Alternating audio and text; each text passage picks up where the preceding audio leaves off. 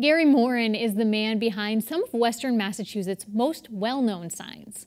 A precocious artist with nothing but a paintbrush and a block of wood, Moren started hand-painting his own signs in his parents' basement when he was just 11 years old.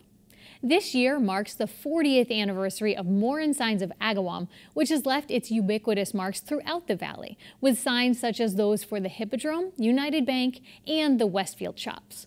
Producer Dave Fraser visited the sign shop recently and shares his story. I was living in Feeding Hills with my parents. I was like about 11 years old. I was working at a farm stand at the corner, and the farm stand needed a sign. So I made a sign, and he paid me for it. So I figured out pretty quickly I could make $20 in a half an hour or something like that. And for an 11-year-old kid, that was pretty good. I enjoyed the creativity and just starting with basically nothing, some paper and a few pennies worth of paint and your own skill and a little bit of time, and you could turn nothing into something pretty rapidly. And the more your skill level developed, the better you got, the more things you could do and better things and for better money and so on.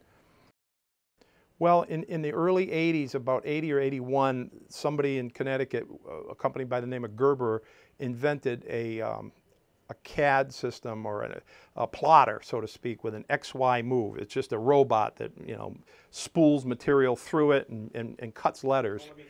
These machines got more efficient and more capable, and they started to be able to do pictures with them and other things. Now we have a machine in the other room, and it'll do full color prints right onto the material. Start designing mostly on this machine right here, an inkjet print, sometimes emailed over, sometimes picked up or delivered in person. And that starts the ball rolling, but that's usually not the close right there. You usually have changes, color changes, font changes. People want to see it a different way. So you might go through 2 or 3 or more designs before the customer is ready to go ahead. It takes a few years of doing this to realize that different signs work for different businesses. So you try to tailor the type of sign to the needs of the business. And then the critical thing is that does it fit the zoning requirements? Can you get a permit for it? We did the Hippodrome on Main Street in Springfield, which is a replication of the original 1939 Paramount Theater sign, which was all what we call open face neon, where there's no covers. The red neon is exposed to the weather and somewhat shrouded by a little ribbon of metal around each letter. That's old style, not being done anymore.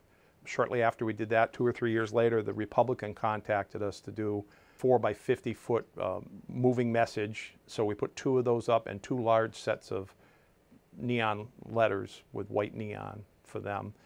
And over in Westfield, we did a large pylon sign, which actually won an award from the State Sign Association, the Westfield Shops sign. This is just a set of mechanical drawings for police sign that we're just completing for the town of Orleans. They just built a brand new $12 million police station, and they wanted an exceptional sign to go out in front. Many times we've had to take a weekend trip out of town or go somewhere, maybe even stay over just to see a sign that we made so I can take pictures of it and catalog it. So yeah, I enjoy that part. I enjoy driving by signs every day on the way home that I did over the last few years that are probably going to be there for a while.